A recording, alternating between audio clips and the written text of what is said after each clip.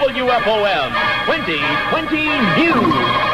Saigon, U.S. B-52 bombers from Guam have founded suspected Viet Cong concentrations in 3 South Vietnamese provinces.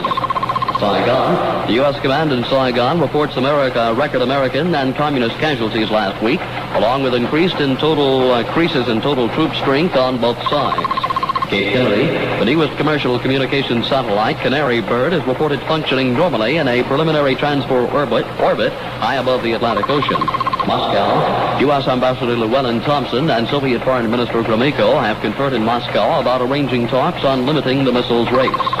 Geneva, the 17-nation disarmament conference in Geneva, has agreed to a 6-week recess.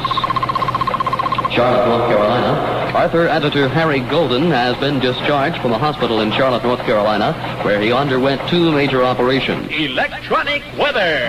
Clear to partly cloudy and mild this afternoon, and tomorrow fair and cool again tonight. Low tonight 40, high tomorrow 68 to 74. Currently at the airport 64 degrees, and in Cobb County 67 under clear skies.